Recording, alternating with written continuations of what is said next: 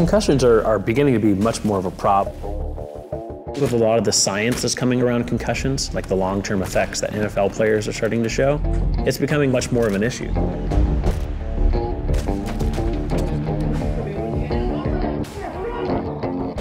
So early detection is one of the most important things in the concussion realm. And being able to identify concussions is really powerful with just the phone that you already own, either on the sideline or in the clinic in recovery to see when they're ready to return to play.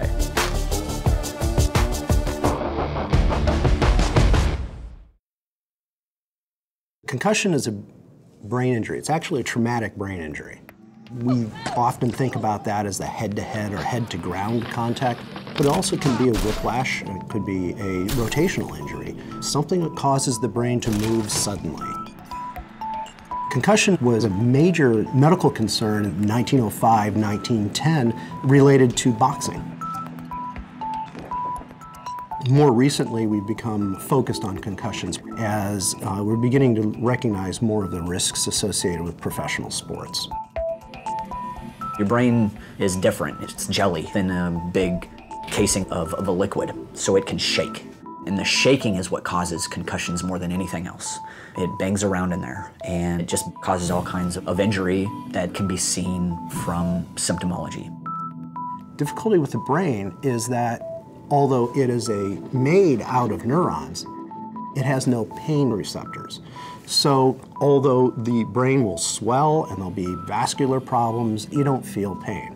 So then the risk is you're going to go back to playing and cause an injury simply because you don't know you're at risk.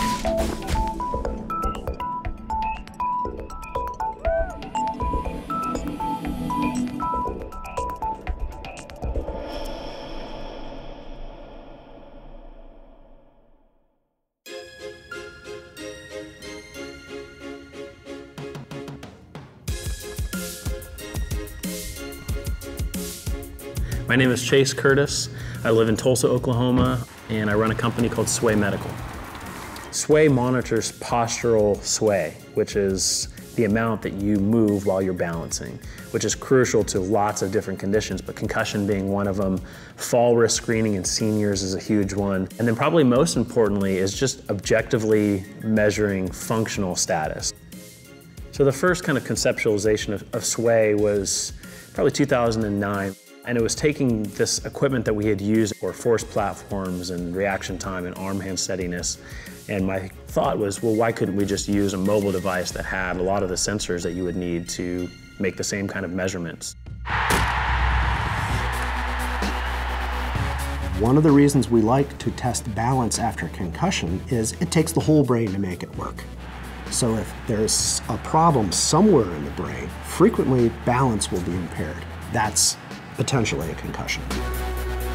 Right now, the best case for diagnosing a concussion on the sideline is for me to have the athlete stand in front of me and put them through a balance protocol while I watch them and judge their stability. But instead of actually measuring that and quantifying it, comparing it to a baseline, I'm judging to see, do I think they're stable? Using our app, somebody would take the balance test. It has instructions on there, they hit go.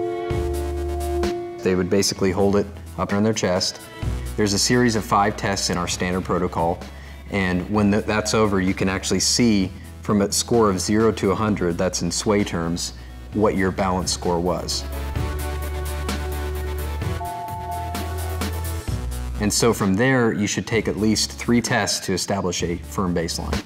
Your baseline score is your typical average of where you're gonna reside as far as when you take a balance test normally. So in a normal environment, under normal mental capacities, that's the score that you will receive.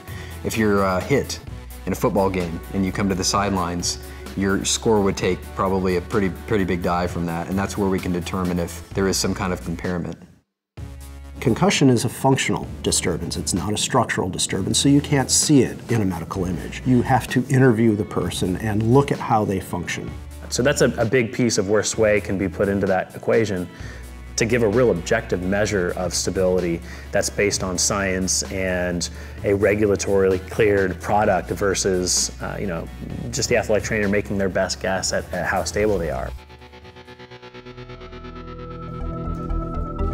So the initial concept of how we might use this platform to test for concussion was to use the sensors that are already in the device to do what's really needed, which is balance. That was the big thing that wasn't done in the market in an effective and portable way.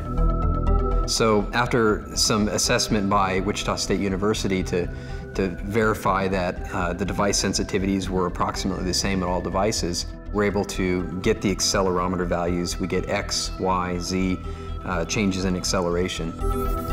The accelerometer is a pretty typical thing. For the average user, it's really to detect if the device is landscape or portrait. It kind of just senses those motions. 3, 2, 1, go.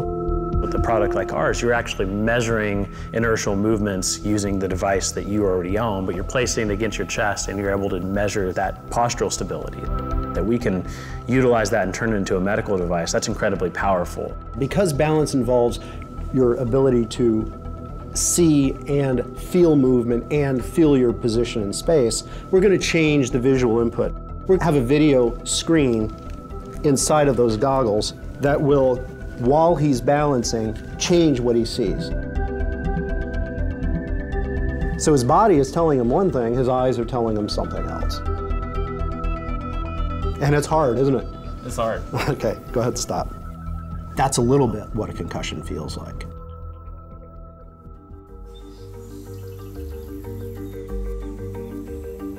I hit him really hard, and I didn't know I had a concussion at first, but the next few days I started developing headaches, and I just rested. I had to sit in a dark room, wasn't able to do homework, and I couldn't even watch TV. After the hit, I felt dizzy, and colors or bright lights and movement hurt my head, and I just wanted to sleep all the time. I have adolescent athletes whose brains are still developing, and I want to make sure that they continue to do that. And so managing their concussions properly is a very high priority for me. A lot of the tools that I use in managing concussions is very subjective. It is all from what the athlete tells me that they feel. Sway Balance has been able to help me with that by giving me a real number. Having a number creates power. I saw some real opportunity, not just only from concussion, but from a rehab standpoint. As players progress back from rehab, you want that balance to return. And you can say to the player, you're not to where I want you yet, based on the Sway Balance test. And they can understand that because they did the test and they saw their number. Sway's vision is to innovate, to change the medical realm through software and through mobile devices. Mobile technology is about better data. I also think it's about how we handle the data so it becomes information and later becomes knowledge and even wisdom. One of the goals is to take all these big, large pieces of equipment and make it into a cost-effective mobile device that is a medical device. I see mobile technology taking over. It's less expensive, it's less cumbersome, it's right at your hands. It'll be nice to travel with an EKG machine or with an ultrasound machine that's attached to your phone. Mobile technology is going to really start speeding up the system because people are going to know more about their actual health.